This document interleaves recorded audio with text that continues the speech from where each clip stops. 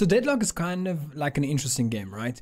It has different mechanics of different styles of games, but it also has some things that you might even miss as a beginner, and I'm gonna be here to tell you exactly what that is. Before we jump into it, I want to remind you guys that this is the place to be if you want to look at Valve's games, tactical FPS games, other games as well in general, but yeah, mostly focusing on like FPS style of games. So if you enjoy those types of games, I think you might enjoy this channel, and subscribe would be super highly appreciated.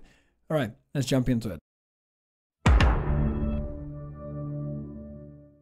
Okay, so when you start with the Deadlock, right, you have 3 characters that you can choose from, and the game picks one of those 3 characters for you to play with.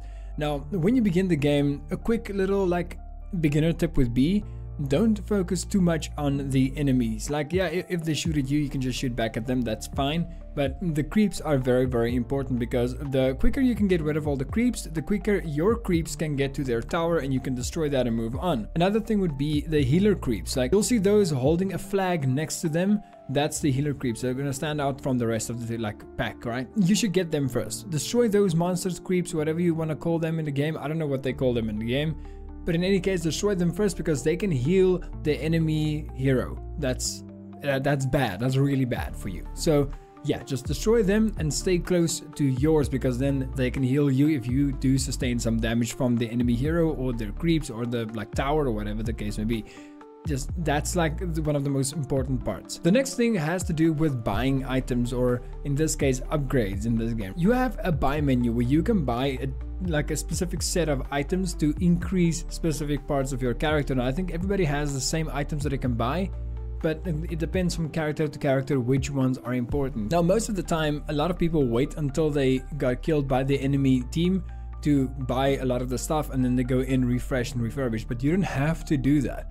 You can just fall back. If you have gotten enough currency, just fall back to your tower, and next to it you will see one of those buying stations, and you can do that live while playing the game. So you can keep on buying and buying and buying and getting stronger as you play and progress further in the game.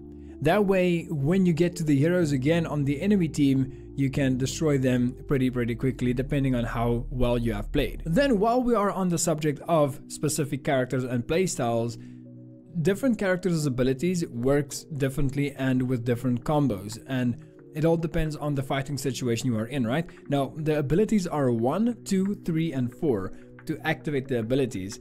So you can utilize them in different variations. It doesn't have to be from one to the other, or just one of the like 4 or whatever. You can use, let's say, 3 to grapple somebody close to you if that's the ability, and then 1 to sustain some damage, maybe stun them, and then 4 use your ultimate to do a lot of like really heavy damage. Like it all depends on the character that you have. So it will be best to learn the 3 characters that you choose, go into like a practice server or whatever, and you can just learn the abilities, or like bot matches, as it's a very good place to actually start.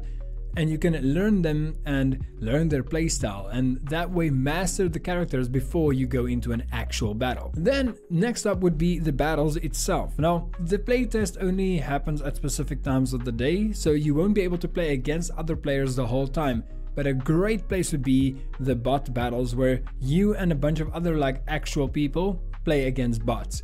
It is a lot easier than the actual player games, but it is a great way to get a feel of the game and to learn the playstyle of your characters and learn the playstyle of other characters as well. Next up would be moving on to the actual bosses in the game. Yeah, there are actual bosses in the game.